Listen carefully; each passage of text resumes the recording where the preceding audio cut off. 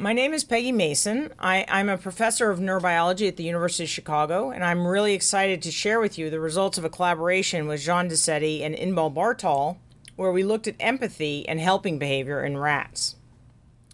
We've known for some time that rats show the simplest form of empathy, emotional contagion, such as one baby cries, all the babies cry. We wanted to see if rats would go beyond emotional contagion to actively help another rat in distress. This is really asking quite a bit of a rat, as active helping requires that the helper rat downregulate the fear he is experiencing through emotional contagion.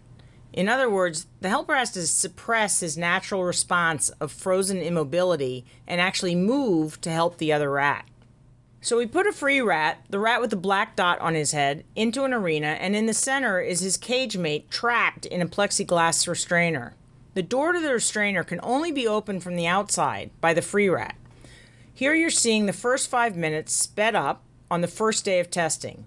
Even though it takes quite a bit of rat courage to venture into the scary arena center, the free rat persists in moving to the center and trying to figure this restrainer thing out so he can help his cagemate.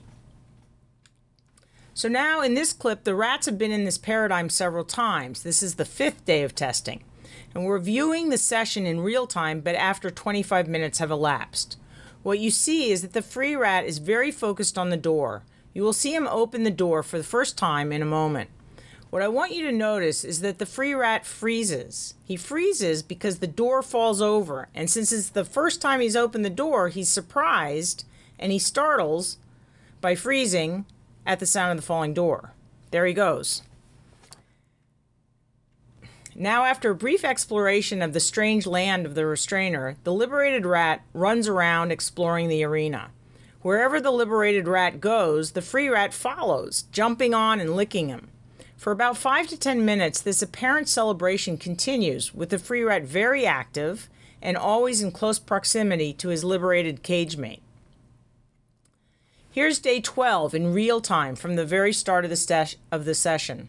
The free rat is placed in the arena, and after briefly checking that this is the same gig as every previous day, he promptly opens the door.